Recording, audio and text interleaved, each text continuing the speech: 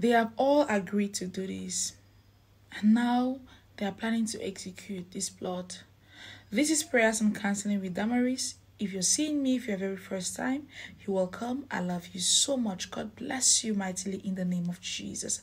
Amen. Glory to God. Hallelujah. Let us pray. Father, we thank you for this awesome word. We give you glory.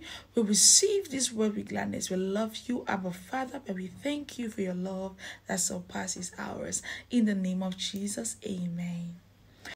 God says they have all agreed to do this. They have all agreed to do this. Now the Bible says that here they shall gather. There have been a spiritual gathering over your life. Gathering, plotting about your destiny, plotting about your finances, plotting on how to manipulate and to execute the plot. And God says it is time. They are planning to do this. They are planning to tamper with your finances, tamper with your destiny. But God says, yes, they will gather. Now the second part of that scripture says, if that gathering is not in the name of the Lord, they will scatter. Who is he that will say a thing and it comes to pass when the Lord God has said it not? God says, yes, it's okay for them to gather. Yes, it is sure that they will gather because you've got a great destiny.